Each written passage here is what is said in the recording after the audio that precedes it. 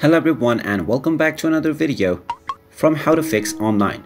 In this video, I'm going to show you how to fix full storage problem on WeChat. So let's get started right away. If you're trying to open up the WeChat application but it just gives you a warning telling you that your storage is full, then you can fix this by following the steps mentioned in this video. The first step is to open up your phone settings. The first thing to try is opening up your phone settings and then looking for storage. This will usually be under battery and device care.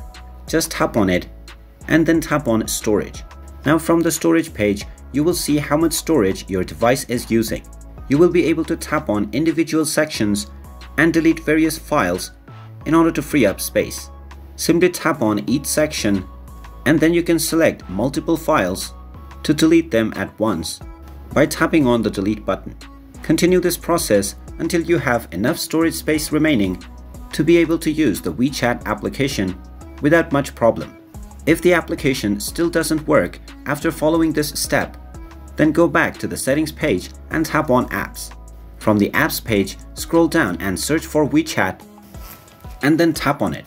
From there, just tap on force stop and then tap on the OK button to stop the application. Now just scroll down and tap on storage and then tap on the clear data button and the delete button to delete all of the WeChat user data. Now if you open up WeChat, you will need to log in or sign up once again, but the application will work. And that is how you can fix full storage problem on WeChat. If you find this video helpful, make sure you hit that like button and subscribe to our channel if you haven't done so already. Also ring that notification bell to never miss another update from us. Thank you for watching and I will see you again in the next video.